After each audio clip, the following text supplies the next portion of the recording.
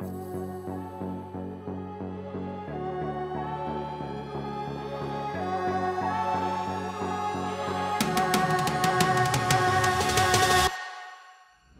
October 2019, Switzerland organized the first ever Sustainable Finance Week in Geneva, featuring a program made up of 30 events and culminating in a landmark summit. Representing Geneva's unique ecosystem, over 800 decision makers from finance, international organizations, NGOs, academia, and politics were brought together to build bridges between finance and sustainable development.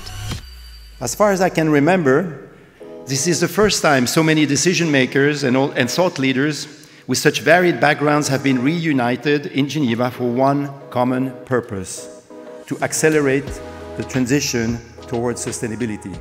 The UN estimates that at least an extra $2.5 trillion per year will be needed through 2030 to achieve the SDGs.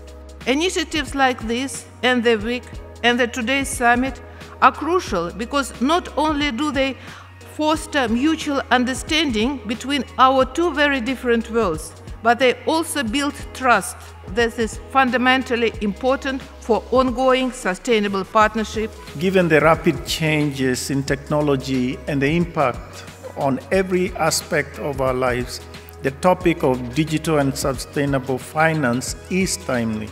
A lot of institutions are not on track for being fit to operate in a world where the SDGs have been implemented. Take carbon as just one. Voltaire, which once lived in Geneva while he was French, said with great power comes great responsibility. And I think as an industry which allocate capital, we have a great responsibility. We need to be net contributors. We need to repair the damage done. I mean, short-term profit maximization has destroyed the planet. Given the dynamic growth and booming demand for sustainable investments, we can observe that the transition from niche to mainstream is happening. We now have more evidence that sustainable investing does not necessarily have to harm performance. We are no longer in a two-dimensional risk-return framework, but moving towards a more holistic paradigm of risk, return, and impact. It's now time for finance with true impact, and such impactful finance has to become the norm.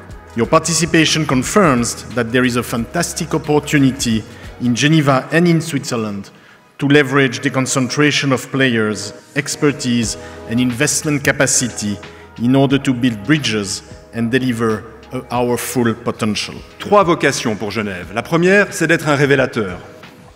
La deuxième, c'est d'être un régulateur. Et la troisième, c'est d'être un accélérateur. Change, of course, doesn't only happen because of investors, but also because of staff, because of clients, other stakeholders.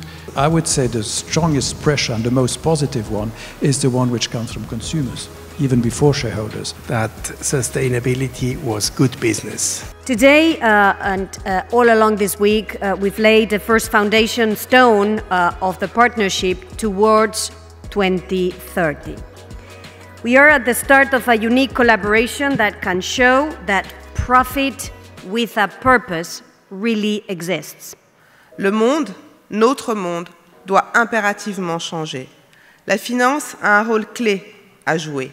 Ne gâchons pas l'opportunité historique qui nous est offerte.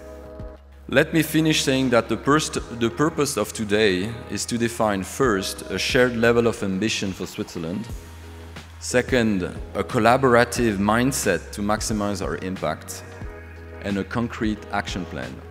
Unless we can integrate it in mainstream financial markets, nothing matters. Because we need to mobilize capital flows towards the solutions to get them to scale fast enough. This is going to be a black and white deal. Either you lead, or all of us will fail.